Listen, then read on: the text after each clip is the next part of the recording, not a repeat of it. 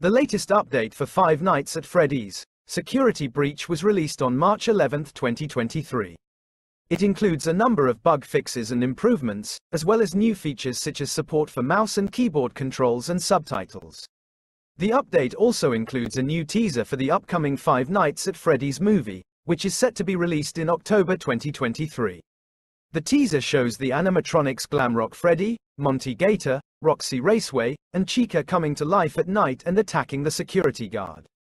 The Five Nights at Freddy's franchise is known for its terrifying animatronics, and the latest update to Security Breach is sure to please fans of the series. The new teaser for the movie has also generated a lot of excitement, and fans are eager to see the animatronics brought to life on the big screen.